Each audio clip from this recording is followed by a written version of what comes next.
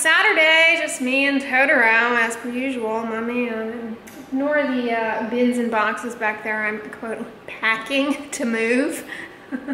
I call it my sustainable packing here. You all know I don't like use towels on my body, but I do happen to have quite a few bathroom towels, many of which have been inadvertently bleached by years of benzoyl peroxide use. And so I just keep them for sustainable packing. They're good for packing up dishes and cushioning them, and they're just useful for a variety of things.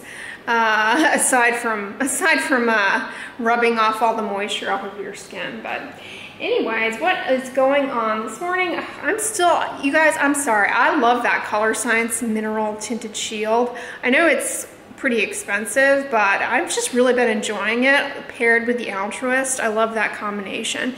Many of you keep asking me about layering mineral and chemical sunscreens. I'll talk more about that in another vlog at some point, kind of more formally, but just understand that it's really mostly of concern theoretically for layering mineral sunscreens over American chemical sunscreens. And to be more specific, mineral sunscreens over American sunscreens that contain avobenzone as their ingredient, because if it's a combination sunscreen and there's zinc titanium in there, then there's unlikely to be avobenzone. So if that confuses you, if your base layer sunscreen has avobenzone and it's American sunscreen, there is a theoretical chance that if you put some mineral makeups on over it, that it could accelerate the degradation of avobenzone. Theoretical. However, if your sunscreens are Japanese, European, or from any other country outside of the United States, chances are there are better filters in there for UVA aside from avobenzone that further stabilize avobenzone and make this an irrelevant issue, such as with layering the Altruist and the Color Science Mineral Shield. But confusing point aside, what can I update you all on? Oh, my outfit of the day? Let me just get a little sip of toast. My outfit today is it's sponsored by Costco, 32 degrees, including my underwear. Everything I'm wearing right now is Costco. And by sponsored, I mean I sponsor them because I'm always in there buying stuff from them. But this is that shirt that I like and my little 32 degree joggers. My socks are also from Costco, Puma. I got these, I don't know, a while back. I love these for running. They really last. They really last. You know, I find with running socks that just the frictional forces put a lot of wear and tear on the ball and sole components of the sock. And I mean, I don't darn socks, so I go through them. And these have held up for a long time, So yeah, and my underwear, like I said, is also from Costco, but I won't be showing you that. So yeah, move over Nordstrom, because inside the club, every day is an anniversary sale. Oh yeah.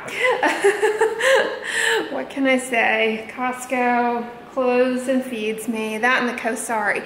Speaking of Kosari, last night I've really been just enjoying that Kosari. I mean, like I've said, there's really nothing that I consume that doesn't come from Costco and then by way of the Kosari become cooked and made edible for me. But last night I used the slow cooker feature. Remember I told you last week I figured out how to use the slow cooker.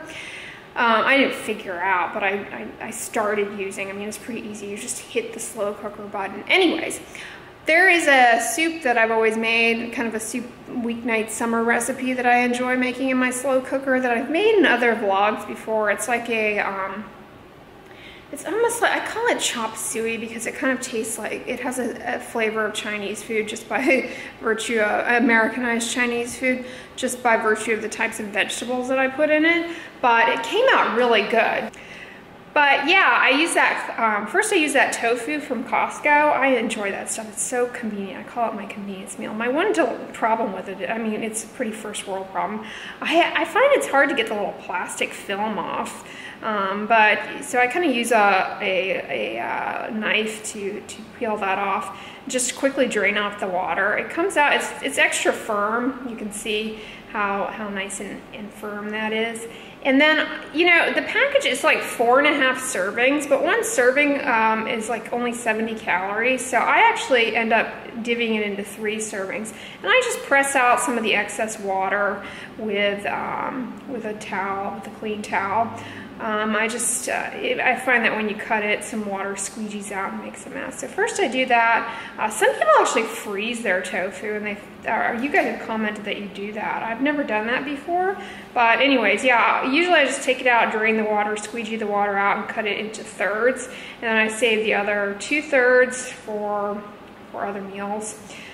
Because like I said, 1 serving of the 4.5 servings is kind of like a wimpy caloric density, so I just bump it up to 3, you know, so that equates to like 100 calories or something, and maybe 10 grams of protein. Anyways, and then I just get fancy and cut the tofu like into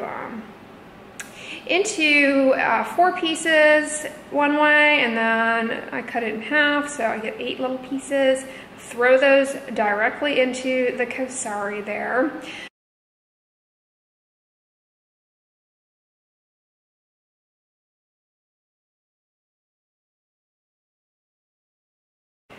Yeah, so the cauliflower that I got at the grocery store, the whole head, I just have been keeping it in that bowl. Earlier this week I chopped off the base of it, but I'm too lazy to actually cut off the pieces, so I just pull them off with my hands. It works well. I also had half a sweet potato that I chopped up and threw in there. I don't peel it in this case. And then I threw in a cup of water. And I don't use vegetable broth. I mean, that's one thing I stopped buying a while ago. Instead, I just put in some of these coconut aminos. They have a much better salinity profile than just straight up canned broth or box broth.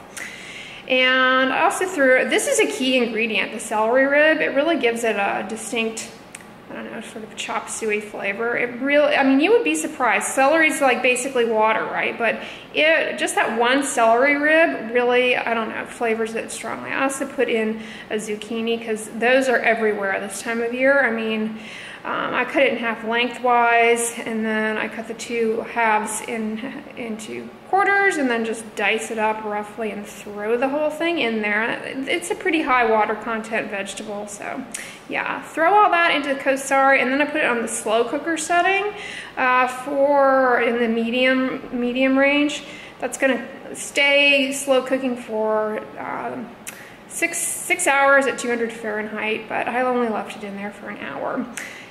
So while I went to the gym, and then right before I got ready to, I guess I left it in an hour and a half, but right before I got ready to eat, I threw in some of that Savoy cabbage, let it cook in there really quickly for about 2 minutes. That stuff cooks up really quickly, but you can see it came out really good. Like all the veggies are kind of the perfect doneness. The sweet potato is just right, and oh yeah, you guessed it, I ate it out of that 3.5 quart bowl that I stored the cauliflower in, because who wants to wash another bowl? This is one of those bachelorette little things, you know, when you live alone, you get away with doing weird stuff like this, but it's like, why should I get out another bowl, dirty it, and wash 2 bowls? I mean, a bowl storing cauliflower is basically clean. So I know, it's weird, but yeah, and TG for my classy pal though, keeping me classy. But yeah, that's what I had for dinner last night. It comes out really good. Tastes kind of like Asian chop suey almost. It has a really good flavor. But anyways, my mom is on her way, so pick me up. We're gonna run some errands, and that is what is going on. Drinking out of your water bowl. You have a good workout? Did you have a good workout? Oh yes. Oh yes. Yes, I did. Now I'm getting my hydration in. I'm getting in my hydration. I need to log that on my Fitbit, my doggy Fitbit. Well, hey guys, I'm here at my mom's, just chit-chatting with Ty B. Where'd you go? She always does that. She always disappears right when I turn the camera on and then I go to ask her something and it's like, I'm talking to space. But I'm gonna get a beverage. Just come in here. Check out the coloring job, guys. What a nice job. There you are. Hi, everybody. Happy Saturday. Happy Saturday. You look nice. You got lavender. I'm sure everybody's waiting for an update on the TARDIS. Since you're of the two of us, you're the makeup expert. What did you think? Well, one moment, I'll go get it so I can explain it more thoroughly. All right. You know, in case you all were considering purchasing the TARDIS, I think it's only fair to give you a 1 week post update. You've been using it how many times? I used it one time. One time. Because it's the TARDIS Pro Glow. Okay. And anyone who knows, which I am not, I was thinking these were eyeshadow colors. That's what I thought too. But guess what? They're really nice face bronzing and sculpting colors. And that looks like a lipstick though. It's a creamy one, so I used it as an eyeshadow base yesterday. And then I put, I think I put this on. Okay. No, this one. Oh, the stunner? And it stayed on all day as eyeshadow. Oh, wow. But I'm kind of embarrassed to admit, I thought these were eyeshadows. I did too. And then when I opened it, I thought, wow, they really give a lot for eyeshadow. Well, this looks like a lip balm to me. No, it's a bit. It's for sculpting. Ooh, it smells good. Do those lines. It smells like chocolate. Yeah, it does. It smells like chocolate. Ooh. That does smell good. So they're really, really nice. Will you do a swatching? Yeah, if you want me to. It's just I don't do any face sculpting. It's beyond me. Your face is sculpted. Oh yeah, I know. What color is that? That's shade. Yeah, that's the creamy thing. This is what color is that? This is sculpt. This is what you're supposed to define with. Now sculpt is also kind of a cream base. Feel it. Yeah. It's not a powder. I don't want to stick my finger in. No, it's not nice enough. Thing. Well, it's yours. Ooh, that one's. This one's really pretty. That's stunner. You have a more hypopigmented area. Let's try your thinner eminence. Flip your hand over. This area here, maybe. Is that a better? Do your wrist. About here? Yeah, do your wrist. Okay, so here's the. And then I'll go this way. Wow, that's nice. That one's very pretty. I like that. What is that? Strobe? Yeah, or lit? This top one. Lit. Okay, so we have shade, or is this shade or sculpt? Yeah, this is sculpt. This one. Shade, fire, lit. Those are pretty. I can do the other. I don't know. I can tell just by how they go on that I could not tolerate that for 2 seconds on my face. But I imagine for people who are used to wearing them, they're very nice. When you touch this, it makes me want to eat them. Like powder, but it sure is nice. The High Performance Naturals.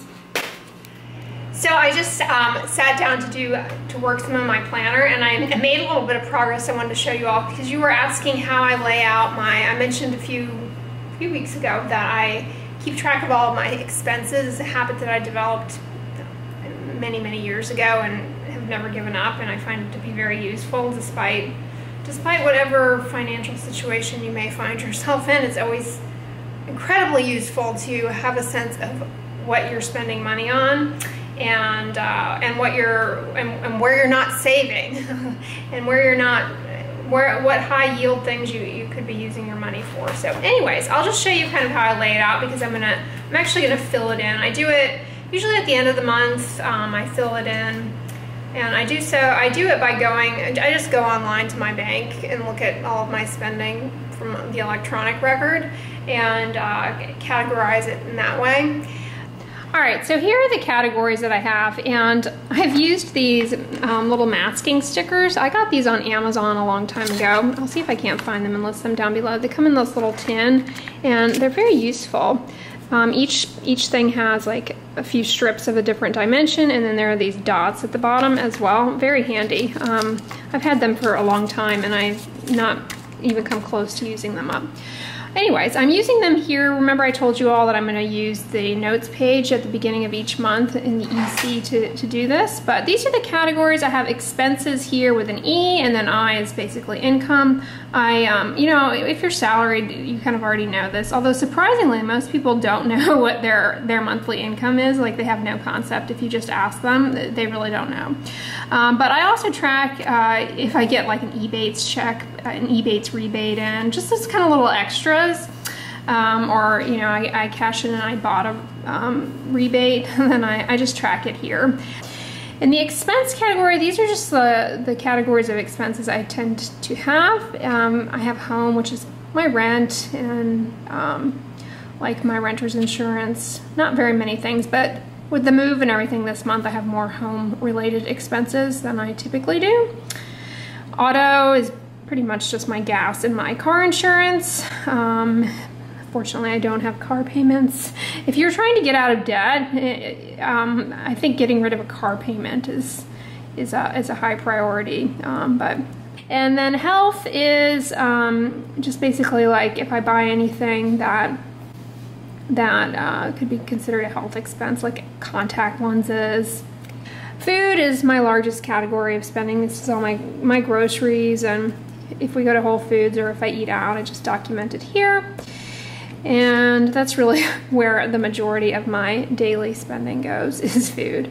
Media is, you know, like any fees associated with some of my internet kind of subscription things. I put that there.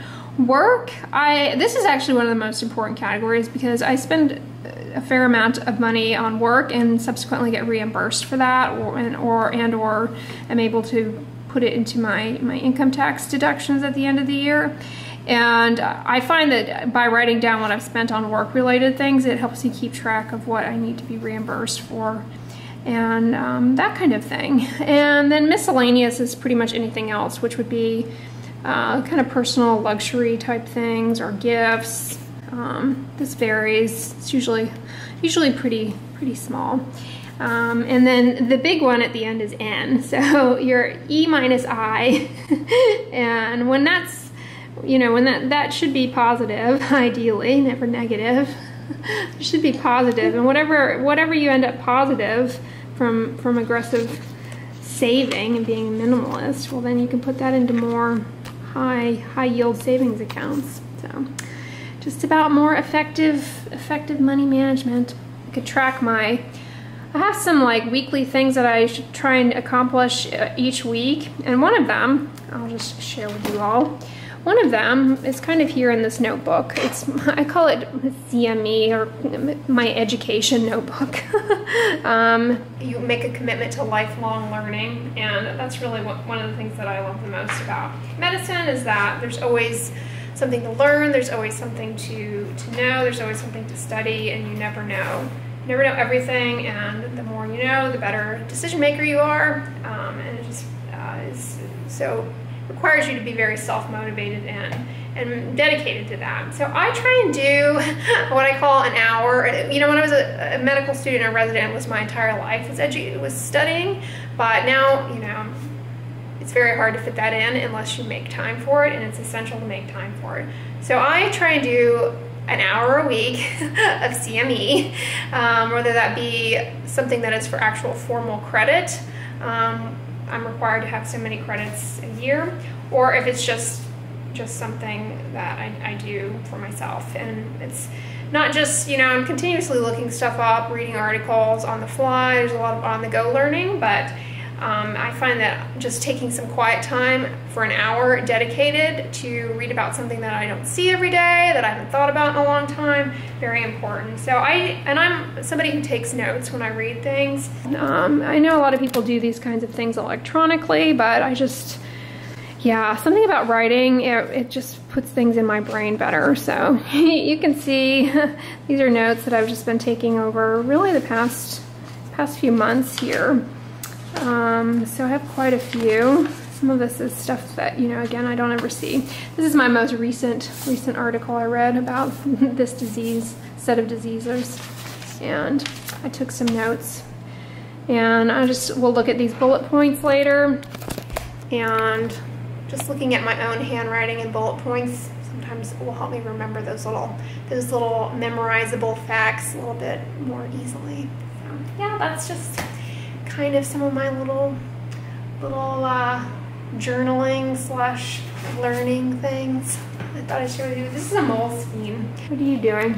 Surfing the interwebs? Just having a little coffee and surfing away. You're having, it smells good. It smells like hazelnut. Yeah, this is the last of the hazelnut instance. It is good. Yeah, it smells good. I put some cashew nut milk in it, and that stuff is really good as a creamer. It's Taster's Choice hazelnut. Yes. These Taster's Choice. I love their decaf. Their decaf sticks are really good. Yeah, their decaf is good. I only drink decaf in the evening / late afternoon for sleep hygiene purposes because I love the taste of coffee so much. Well, we're about to have a little lunch. You made this very glamorous girl in the dragon tattoo reminiscent sandwich here, open-faced sandwich. They're always eating open-faced sandwiches in those books. Yeah, I've been wanting to have some tomatoes this summer. Ooh. So I got the tomato, and it's just got hummus underneath with red onion and spinach. And roasted bell pepper.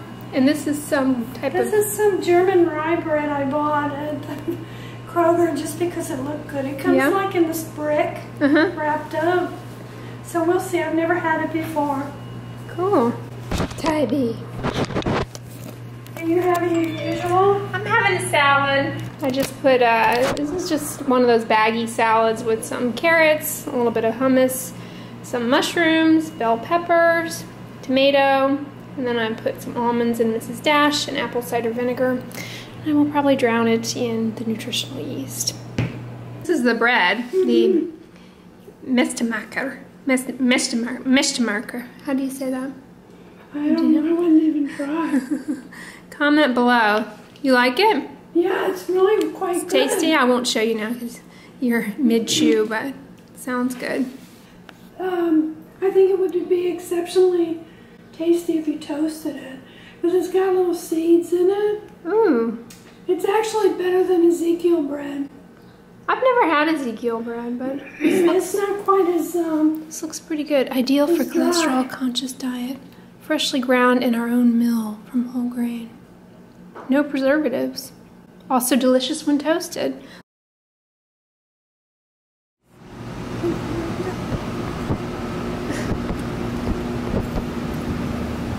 Walk. Go Tybee, go Tybee. We're just out walking Tybee a little bit. It's pretty nice. It's actually kind of cool. Don't you agree? Yeah. It's not the least bit hot. You're excited to be out here. He's always excited. That's his perpetual state. Yeah, he likes to be outside. Smart dog. Okay, what's in your car? But anyways, guys, I'm going to conclude the vlog here. I hope you all enjoyed it. If you liked it, give it a thumbs up, share it with your friends, and as always, don't forget, sunscreen and subscribe. I'll talk to you guys tomorrow. Bye. Tybee, say bye. I'm occupied.